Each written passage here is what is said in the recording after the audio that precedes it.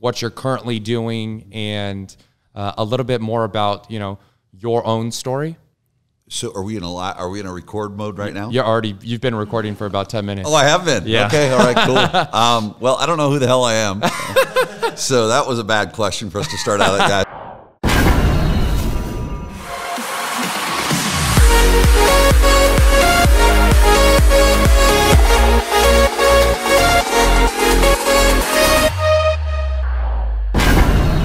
I'm a guy that facilitates change in any aspect of people's lives. Certainly it's real estate, the real estate environment, and then the entrepreneurial environment, is really the vehicle. Because whatever we do in our career isn't who we are. It's what we do to experience who we are.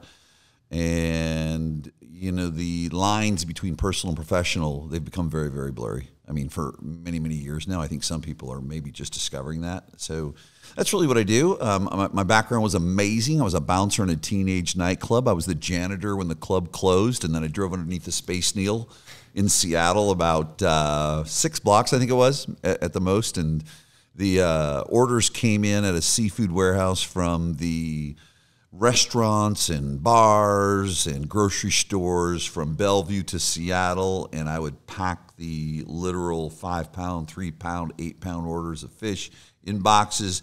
I'd drive the route about 100 hours a week plus doing both those jobs, and my mom said, hey, why don't you stop having guns pulled at you as a bouncer in the nightclub and working all those hours and sell real estate. So I started knocking on doors and cold calling expired about 31 years ago. Got it. Nice. Yeah. There's my massive background. Here I am, man. There's tons of people that I think that do phenomenal door knocking and cold calling still. And I think the issue that a lot of them have, unfortunately, is they want to do something different. They want to, that shiny penny comes in front of them and it's, oh, I can go do this. Or, hey, this person is telling I could do this on social media, and now I should do that. And they abandon the things that have worked for them and are continuing to work for them. What's a piece of advice that you would give to somebody that's, hey, you're crushing it, you're selling lots of houses, you're cold calling all day, but you want to do this? Sure. Well, the first thing I'd say is congratulations to them, because they've confirmed that they are an entrepreneur. Because the definition of an entrepreneur for me is someone that gets something really working really, really well, and so they change it. So congratulations. I mean, everything has its duality, right? Yeah. What I would say is actually look around to the people that you see that do have a positive trajectory, a consistency in the production. And one of the things that you're going to find with them is they've found that one thing that they do really, really well, and they do not abandon it. They only enhance it, because the big mistake of human beings, and especially entrepreneurs, is they think that multitasking is a positive thing to do. But what I would say to anyone watching and listening is look up context switching and Google the image of context switching. And after you take a look at that, you'll stop bragging about your multitasking capabilities. So that's what I'd say in the simplest of terms, because the most productive people are not the smartest, they're the most consistent, man. Definitely. Yeah. On the flip side, what about the people that they're just giving up too early because they're doing so many things? So they haven't found that one thing that they're really good at, and the reason that they haven't found it is because they tried it one time and it didn't work, so they went to the next, and then they went to the next, and then to the next, and then they come to a conference or they listen to somebody and they're like, okay, now I got to go do that. And they just end up doing nothing their entire lives. Sure. I define them. I think there's some parallels, or maybe it's the exact same human being. You see other people running around. I'm an innovator. I'm an innovator. Go, really? You are? Well, let me ask you about your email open rates and what those look like. And let me ask you about your consistent video initiative. And let me ask you about the basics. You're not an innovator, you're an avoider. And so what I would say for people that are having that challenge, quite honestly, because I employ these same principles, go hire a coach to hold you accountable. I don't care who it is, but obviously you're not capable even at that low level to look at yourself and see that You're actually getting ready to get ready. You're really not stepping through a doorway of fear is what's happening. There's a massive avoidance thing, and we all have those levels. I mean, I don't care where someone is at in their business or in their life. Everyone has areas of fear, and go get the facilitation. Go get the support. No one's going to make you productive, but go find someone else to look at and observe and guide you on what to do, because obviously it's not working for you. No, definitely. I can hear the people that are watching this saying, that's me. Maybe I should start a podcast now. That's what they'll say. Oh, sure. No. Yeah. I think a lot of agents, unfortunately, when it comes to social media, they're doing great things, or maybe they're just giving up too early. But when it comes to social media, is nobody even knows what they're doing. Nobody even knows who they are. All they see is buy or sell a house, buy or sell a house, buy or sell a house. And the moment that person doesn't buy or sell a house, then this person is like, oh yeah, screw that person. What should somebody be posting through their social channels, and what should that image and reflection that other people see, what should they be getting through those social channels? Really good question. It's one that I'm sure that you discuss a lot of with people, whether it's here or as you move along your day and teaching and coaching and training others. Here's what I would say is I would go back to, well, what guides that and what's going to be appealing to people, and just instead of being so academic and worried about, okay, I'm going to read this or learn this, and this is coming from a coach, speaker, trainer, this is coming from yourself, someone that guides people too, is maybe, as we come back to this, stop trying to learn so much and start observing. So let's ask the audience this, I guess rhetorically, what's the number one themed television show the last 10 years? Reality TV. Okay. What's Facebook want to be? Facebook wants to be the internet. Facebook pretty much is the internet. Facebook wants to be TV. They want to be those things. So what is pulling the eyeballs in? Reality, authenticity. So that's the first thing. And I guess to confirm it a little bit further too, Facebook's pretty smart in keeping those eyeballs, connected, is that what post does the algorithm reward at the highest level?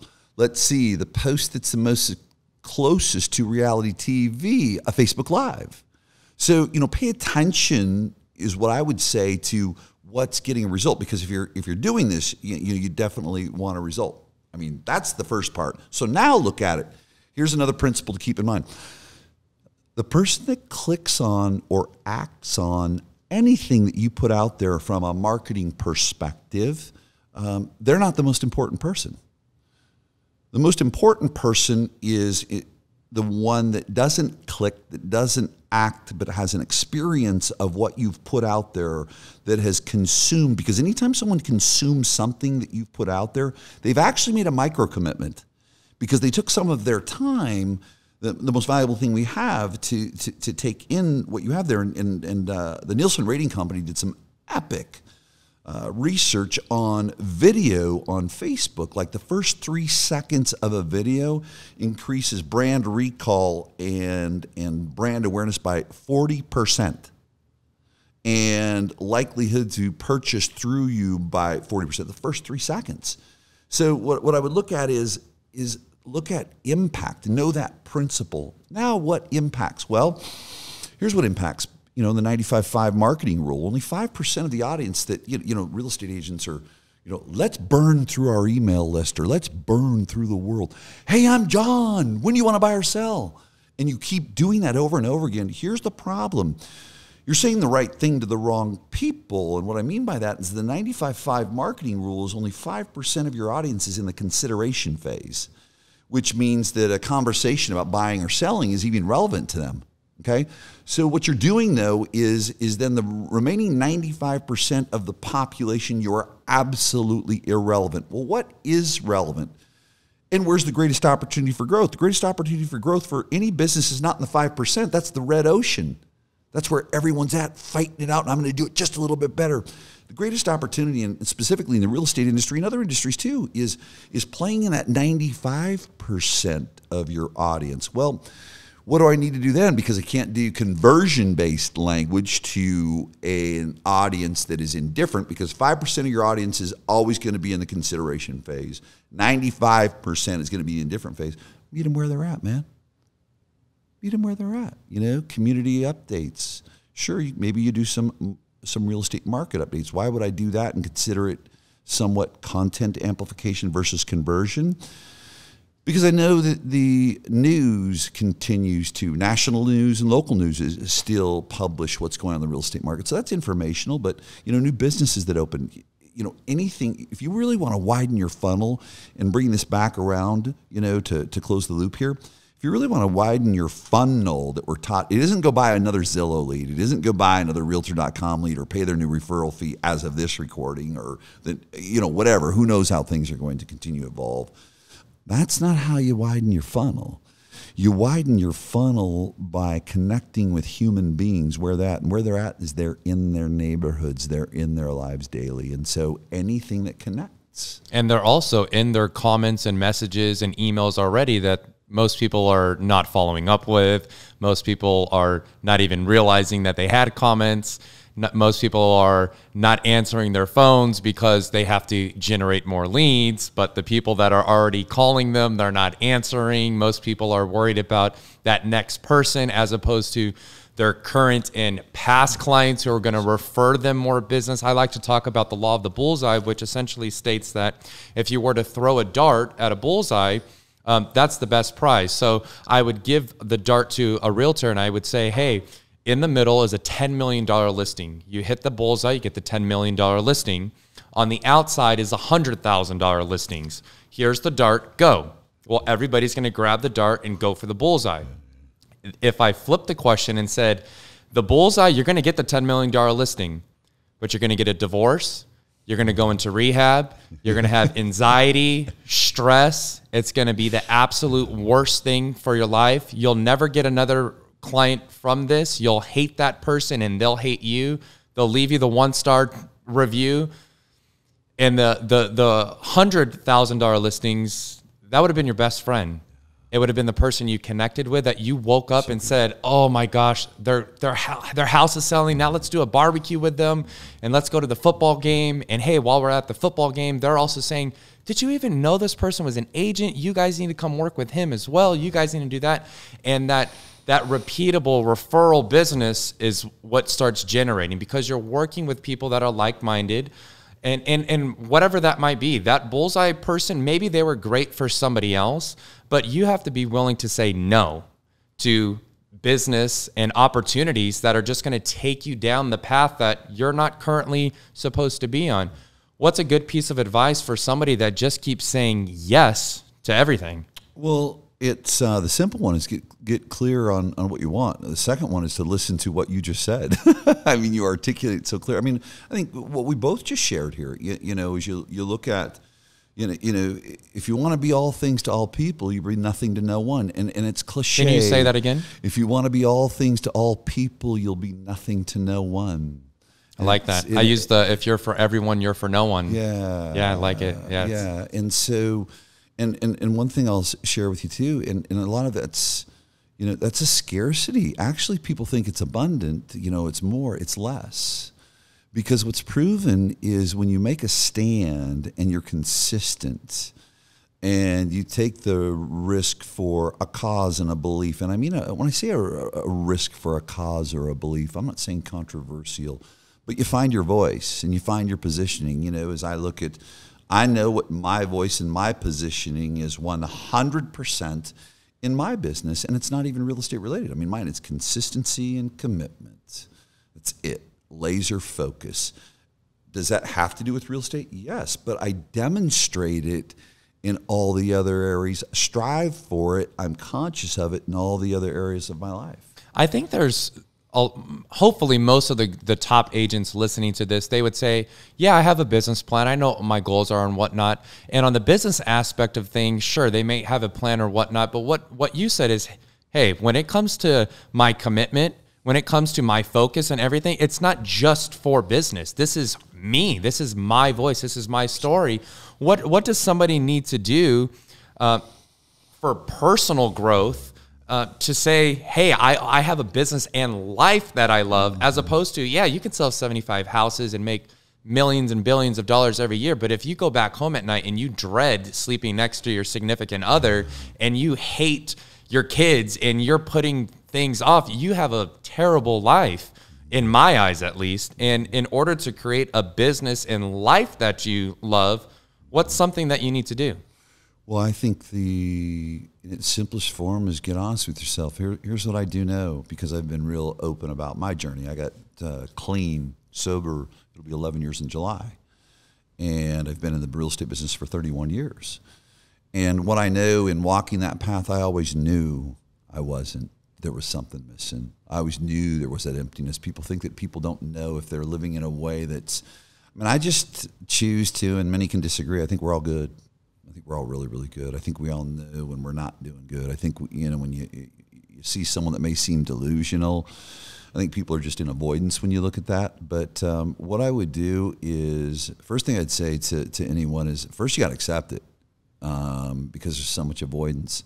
How do you accept it? It's okay to not be okay. The second thing that I know, and hopefully I can pass this on to other people, and hopefully just in my transparency, you may hear what I walked through in alcoholism and getting sober, and now I get to help other people out. Hopefully that gives someone a borrowed belief out there to say, oh, my issues are really, really small, but I do have some to walk through. I'd share this from working with very productive human beings in all industries. We've all got our stuff, man. And no matter where you're at right now, please keep learning. Please keep going out and seeking the knowledge that's specific for your industry or your business. But I'm going to tell you the one thing that will move the needle, and just so you're aware, that will massively move the needle.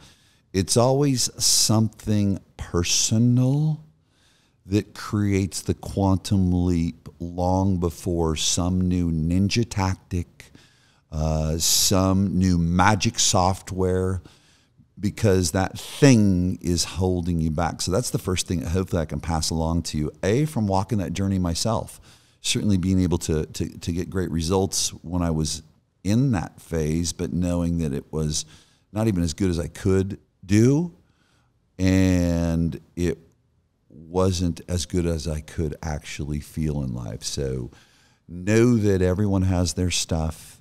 Know that your actual next growth in your business is probably 99% of the time based in your person before it is your business. Is there something that you're doing on a daily, weekly, monthly type schedule that has impacted your life? Yeah, I have massive boundaries around how many people I interact with outside of my work. Because everyone we hear of the 5 people that you're around the most, those quotes. Yeah. Well, there's something physiological that's true underneath it, our mirror neurons. I mean, it's true unconsciously. The neurons within our body will mirror who we're around the most. So the first thing that I just as a general is, I'm very selective, and it's not a better than. I have people approach me because of my story personally, and then seeing that life's pretty good. I mean, I'm not saying it's the greatest. No one's perfect. And I'm open to people that are committed to change. I don't care where you're at. Doesn't matter to me, but I care what you want to do in your life. So I'm number one, what I do, and number two, what I'd suggest is your boundaries. And here's the one way I do boundaries. Is it someone that can enhance my life and make it better? Or is it someone I can facilitate change with, support, okay, that is committed to it? Now, are we in the predicting game? No, you've got to use your own best discernment. But that's what I'd say is look at it from a boundary standpoint. I'm interestingly enough, and in coaching people, I think maybe people respect it as I'm not the black and white. I'm not a morning schedule guy. I am a 24-hour person. And so whether it's the perfect morning, perfect schedule, and we see many great things out there. I'm not here to say what's right or what's wrong. Well, I am. Find what works for you. But here's mine. I look at, I don't look at routine. I look at ritual, which I guess becomes a routine. I look at rituals within a 24-hour period. Like some people need to go to the gym at a certain time frame. So it's I do something physically active that challenges me every 24 hours. You know, if I'm not in a place in the gym, it's that. I read or listen to something that is not, when I say the personal development standpoint, it's not rah-rah motivational. It's really, really deep stuff. And I'm not saying that people don't listen to deep stuff, but I mean stuff that has to do with, you know, for men, looking at your feminine energy, which we all have, masculine and feminine energy. I mean, studying the sages of human behavior, because we're all in the human experience business. So, you know, at a minimum, it's consuming some sort of content there. It's checking in with one person a day. I personally right now have 7 coaches for me personally and in my business. Checking in with at least one person a day, except for when I'm in a white space and solitude, that's really important to me, and being open to feedback. But it's the simple stuff.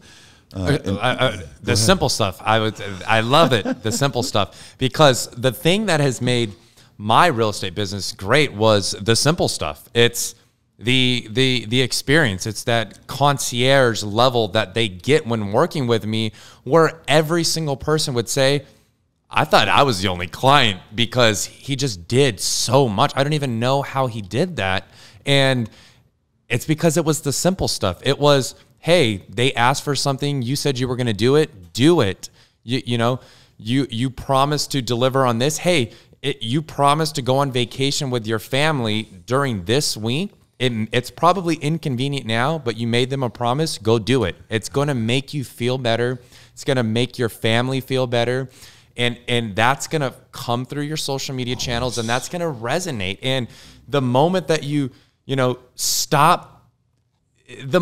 just stop doing everything that you think is simple is usually the moment you just don't do anything. And it really is the simple stuff. Coming into a brokerage where I was the youngest person, and then 3 weeks later had $1 million deal in escrow, they're like, how'd you do it? And it's like, the simple stuff.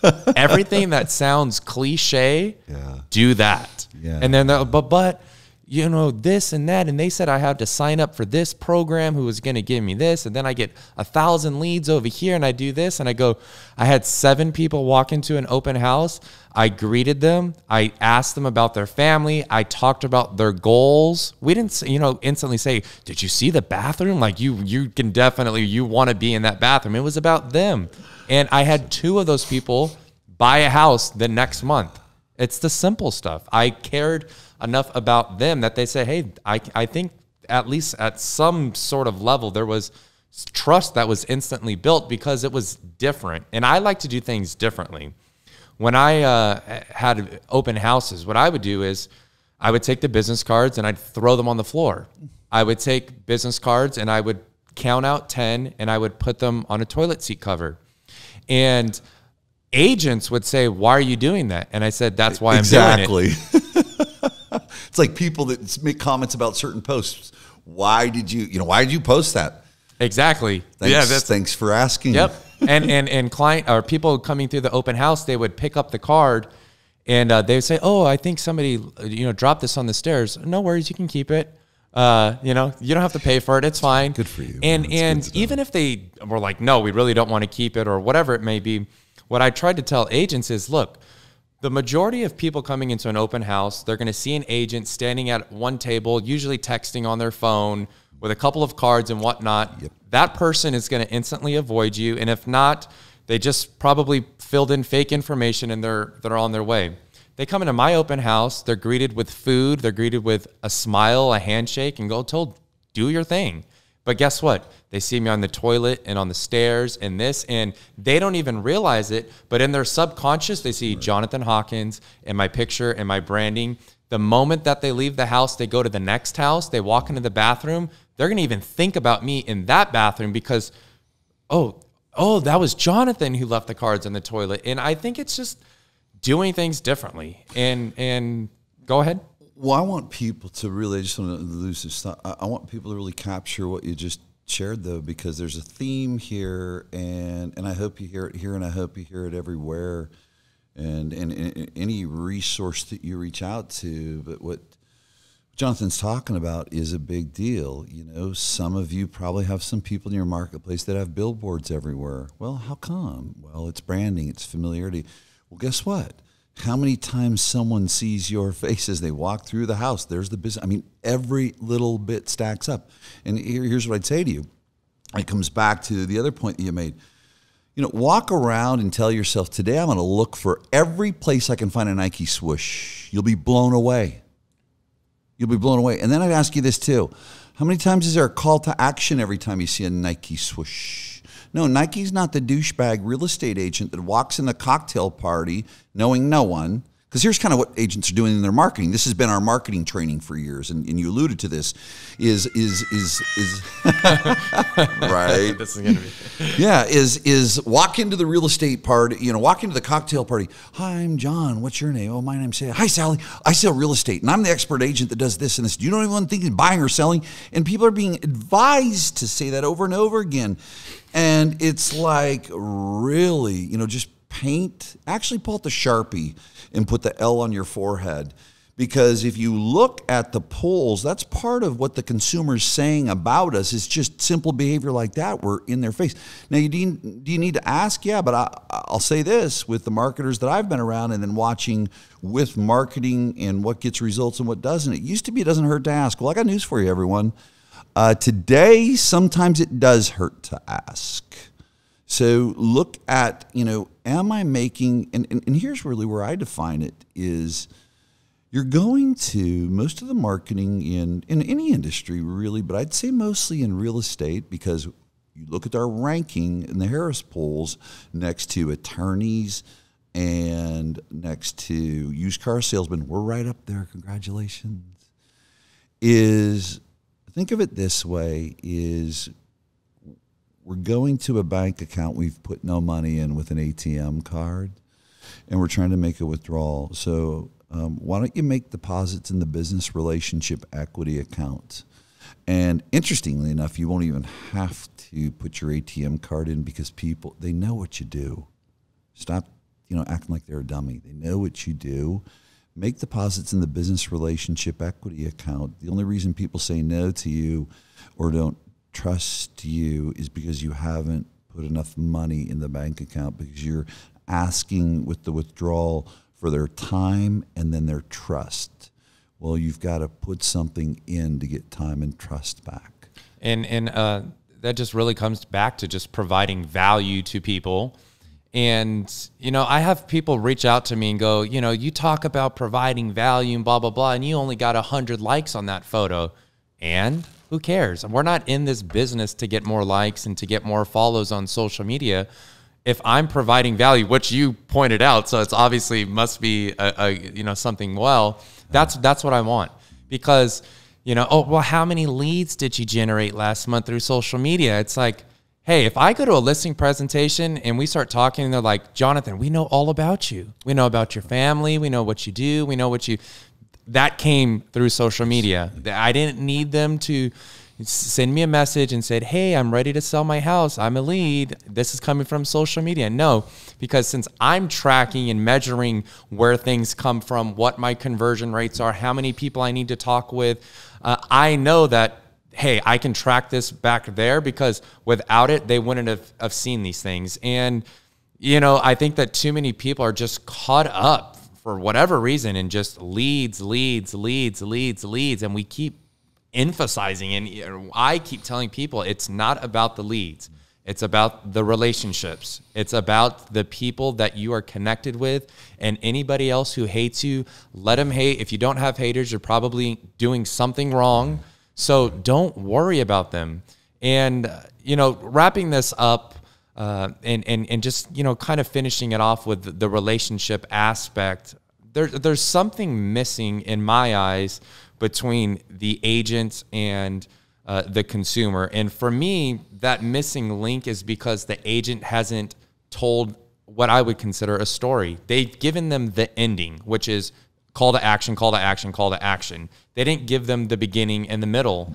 And, you know, and it goes back to not only themselves, it goes back into their listing descriptions, 3-bedroom, 2-bath, 1,500 square feet, buy now. Not, hey, we're selling this house. They're moving off. Their son just, got a baseball scholarship and they're doing this. This is a phenomenal house. Imagine yourself here. Look at the pool. The last people, they actually built this in and they did this, and then they would come in and they would dry off. They'd watch a movie and they do all these. Could you imagine yourself living there? And now you've actually created a story where the call to action was, can you imagine yourself living there? The human brain actually uses 5 parts of it, and I know this from intelligence training. It uses 5 parts when you tell a story. So when somebody tells you a fact is the house is for sale, you should buy it. The human brain actually only uses 2 parts. But when you tell a story, the human brain activates 5 different parts. Why? Because that person is now envisioning themselves there. They're envisioning what it would be like. Oh, imagine if we had a kid there too, and then they went off to baseball camp.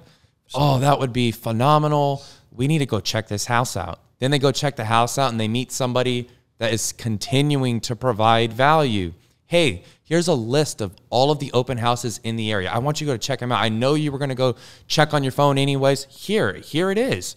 And they would, they step back like, oh, you're just going to send me to somebody else's open house? You do all of those different things. When that person is ready to do something and you've been following, your follow-up strategies and whatnot, they're not going to be able to tell you no, because they've seen you so much and they literally feel connected with you. What's one piece of advice that agents can do to have a tighter relationship with the current people and stop worrying about leads? Well, here's what I would say, and we exchanged a message on social media, and thank you for inviting me. So we didn't even really build up, except for, hey, John, walking here to do this. Here's kind of how it rolls. What I want to do is I want to say to listen real closely to what you've shared.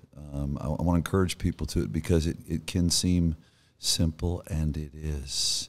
I know that you are surrounded by, work with, and support, very productive people. I get the privilege of 2, and we keep trying to connect through the front of the brain, and it's so neat because I just found about your intelligence background on the way here, and then as it weaves in. And how it's just so key. You're not in the real estate business. This is the one thing I'm going to tell you, ladies and gentlemen. You're not in the real estate business. You're in the human behavior business. Get neurotic about human behavior and marketing second. Because if you're neurotic about human behavior, just as he was starting to go into that on story, which is probably one of the most powerful things in my observation of our conversation here, what Jonathan's encouraging you to do is enter the back of the brain, or the back of the head, to the unconscious, making psychological and emotional bonds, because the unconscious brain chooses. Everyone's trying to come through the conscious brain through logic. Logic doesn't choose, it justifies what the heart chose, and that's through those emotional connections and what story does. So wrapping that up, it's be neurotic about human behavior, not sales. Love it. And then back your way into the sales. I love it. For people that are listening, where can they find you if they want to connect with you, send you a message? Sure, yeah. Across any of the platforms, just Cheplak Live, my Facebook or my Instagram. My Facebook is Jon Cheplak. Come to my personal one. I like hanging out there. Love interacting with people. So Jon Cheplak on my personal Facebook page, my Instagram, Cheplak Live, and then my website, Cheplak Live. Perfect. Is there anything else that you have itching at you that you would love to tell somebody that might be listening? Well, I think that, listen to what you keep hearing over and over again, and that is the factor of video and the massive impact that it can have. And the first thing you're going to go to is, oh, it scares me. And here's all I know is that information isn't going to bridge the gap from a thought to an action. And we all have this thought, maybe, I think, hopefully by now, if not, you're living under a rock, that you should be using video. Well, more information isn't going to get you to act. Emotion and inspiration is. And I want to encourage you to do this. Don't go out and do a big why. I think, Simon Sinek sold more books than me and probably makes a lot more money than me. But if you really look at it and break it down real closely, it actually plays against human behavior. Because the number one reason we don't take action is overwhelm. That's why many people are distracted. So what I'd say to you is find one thing that hasn't happened that a little bit of consistency can deliver that result really quickly in your personal life, to tap in your emotions, tap in inspiration, because here's what it's going to do. It's going to give you a victory. A victory gives you confidence. Confidence gives you momentum, and momentum's unstoppable. I think that was great. And with that, we are going to wrap things up. Again, you can follow Jon at Cheplak Live, or also on his Facebook personal page at Jon Cheplak. Again, thank you so much for, I'm sure your time is more valuable than mine, and I'm definitely appreciative of you, coming up here and whatnot. And again, the power of social media is huge. That's me reaching out to you and say, hey, this is what we want to do. And if you would have said no, that's fine. But look what happened by just taking a chance. And I think some people just need to listen to this, and whether they listen to the whole thing or this last second, piece, it's just do what you said you were going to do. That's it. And things will happen for you. Yeah. That's it. Hey everybody, this is Jonathan Hawkins. Thank you so much for staying until the very end of this podcast. I definitely appreciate it. As always, make sure to reach out to me via social media at Jonathan Hawkins Official. Send me a comment, shoot me a DM. If you have any questions, you can also comment below. Thank you so much. Don't forget to subscribe below. And remember, who you hire truly matters.